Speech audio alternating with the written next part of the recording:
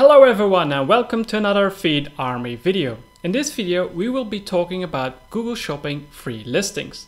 The free listings is available in two categories, the standard listings and the enhanced listings.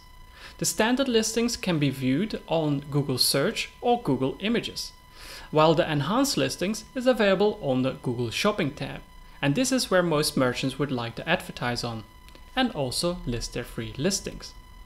Let's go back to the standard listings. The only requirement you have is to either submit a structured data with the ID, title, image, link and the price, or submit a data feed to Google Merchant Center. To submit the data feed to enhanced listings, you require a lot more. So let's go and dig in what you require now. Okay, now let's have a look at the requirements for the data feed. I will share the link in the description, but you essentially go to Google's official documentation, and if you scroll a little bit lower, you will first see the standard listing requirements. As you can see, these are the only ones: ID, title, the link, image link, and also the price. Of course, as mentioned before, you can submit a complete Google feed. Now, if you go and scroll down to enhanced listings, you will see that the requirements are a lot more. So the initial 5 attributes alongside these as well.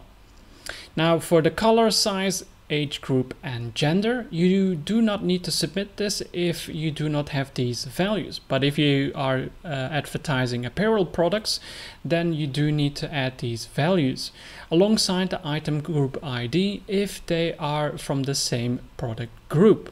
For example, if you are submitting a t-shirt from Fruit of the Loom and that is a blue one in size S, M and XL, then all those variants need to have the same item group ID and submit a different size value.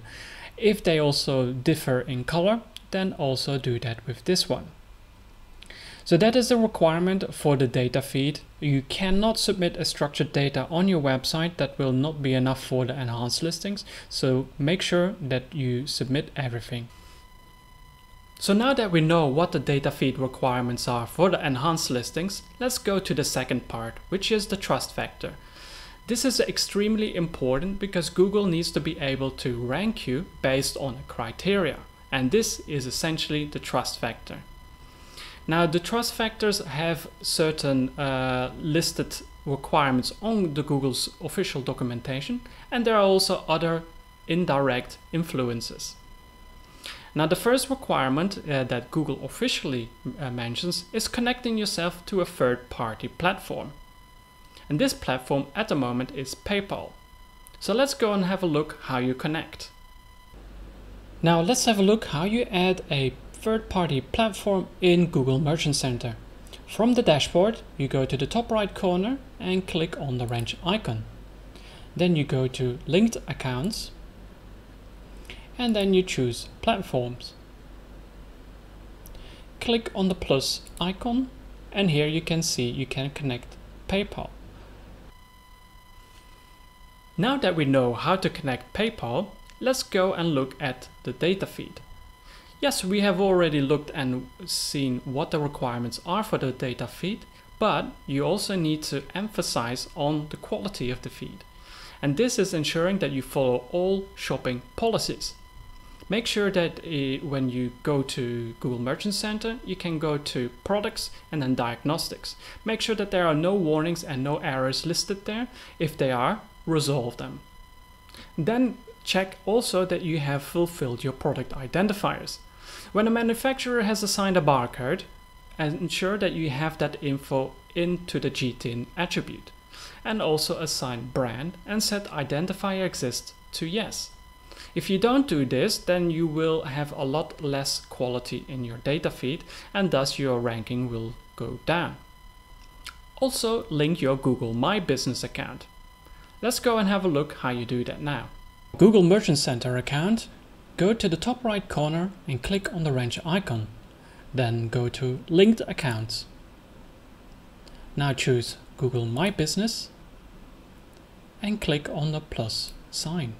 Now you can add your email address and then send request.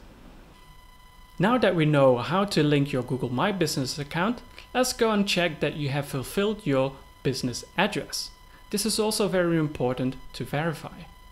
In Google Merchant Center, you go to the top right corner, click on the wrench icon, go to Business Information, and then here add your business address and also your customer service contact details. Now that we have done that step out of the way, let's go and check that your website has the business address in your contact details. So the requirement is that you need to add a business address, email address, telephone number, and a contact form. Yes, there might be one or two that are not listed on the website, but these are essentially requirements. Google really needs to identify that your business is authentic and wants to avoid illicit practices. Make sure that your business is officially registered in the country you are originated from. This also increases your quality. For example, in the UK, you can add your VAT number on your website. This is another signal for Google to identify that you are a valid business. And now the last and most important part is the review. The review shows a very high trust factor, and you should be collecting that if you are not already doing that. Make sure that you have a script installed that automates this process by sending a customer the email. You can also use something for free, which is the Google Customer Reviews. It's very easy to install. You simply need to have the script installed into your thank you page. You do need to add some info, but the instructions that Google gives you will show you what you need to do. And now you know what you need to do to increase your trust factor. As you can see, it's not as simple as just connecting a data feed. The trust factor is extremely important to be eligible on the Google Shopping tab. To show Google that you are trustworthy, you can also apply for Google Shopping Actions. This will be a commission-based advertising platform where you will be listed among the other shopping ads, but instead of a click, you pay per commission. And this will also increase your trust factor. You only need to accumulate a few sales before Google will increase your ranking. And these are all the things that you need to do to be listed on the free listings tab. Thank you very much for watching this video, and I'll see you in the next one.